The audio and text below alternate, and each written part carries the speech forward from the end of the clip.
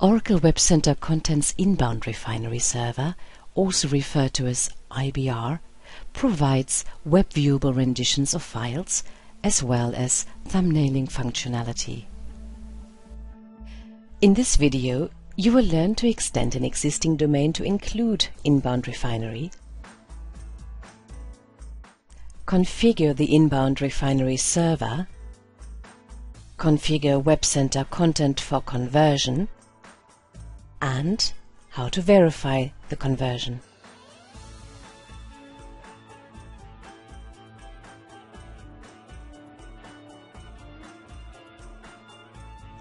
As a component of Oracle Fusion Middleware, Web Center Content Server is installed in an Oracle WebLogic server domain. In addition, the optional inbound Refinery server should be installed.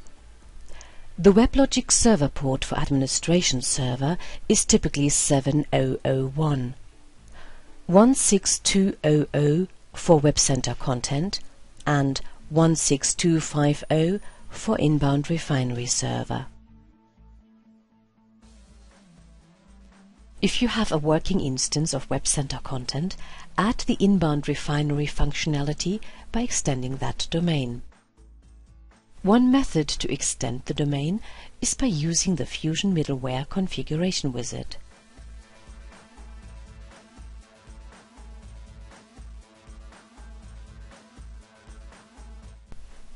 Once the inbound Refinery functionality has been added and the servers restarted, log into inbound Refinery.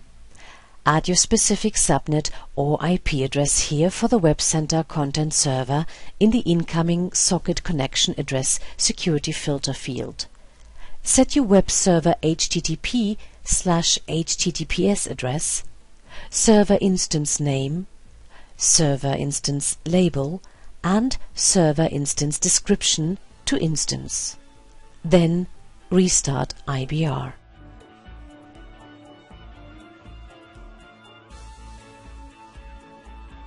The final configuration on the inbound Refinery server is to enable the PDF export converter component.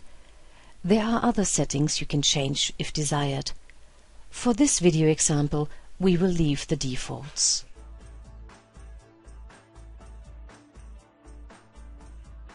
In order to get the content server to communicate with the inbound Refinery, you will need to create an outgoing provider.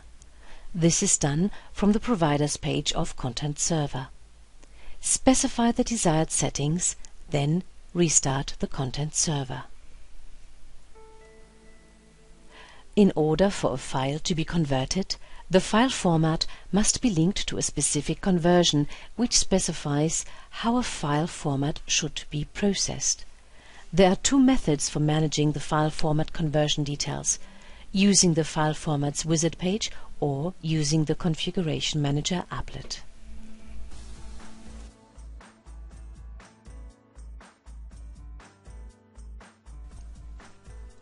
Now you're ready to check in a content item for conversion.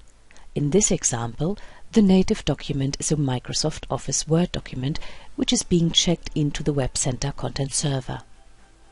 In the Content Server's search results, you can see the thumbnail which was generated, and upon clicking on the thumbnail, you can view the web-viewable rendition. For complete instructions on configuring inbound Refinery, please refer to the Installing and Configuring Oracle Web Center Content Guide. Thank you for watching. For more information, please visit oracle.com/webcenter and be sure to join in the conversation.